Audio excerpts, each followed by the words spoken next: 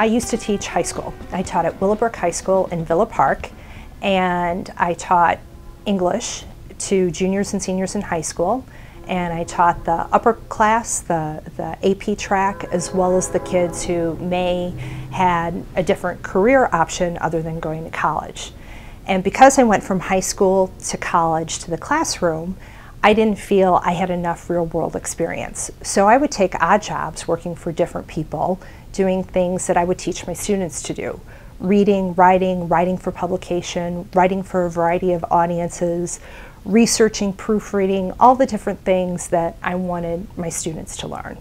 Well, along the way, I met a man by the name of Denny Hastert and his chief of staff, or deputy chief of staff at the time, Mike Stokey.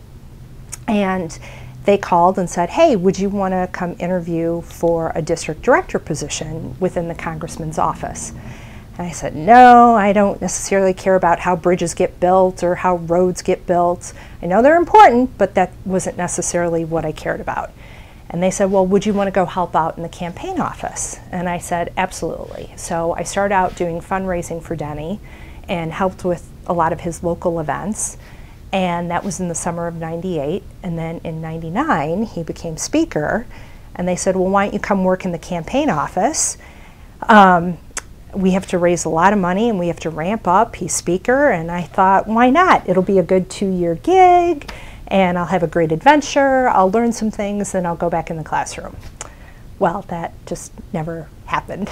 So since that, I've never looked back, and I love fundraising, and I'm very grateful to Denny for the opportunity and the experience.